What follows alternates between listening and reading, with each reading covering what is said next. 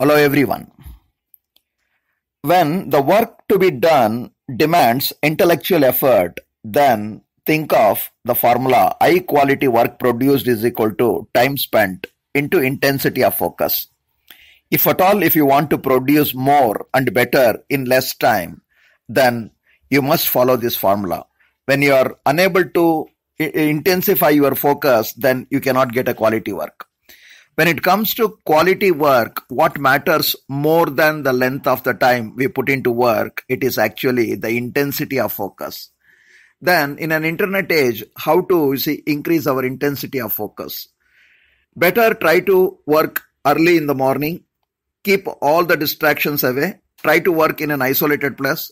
Whenever you are going to work for long hours, every hour take at least 5 to 10 minutes break and get a good result. Particularly students, follow these rules and get very good grades. Thank you.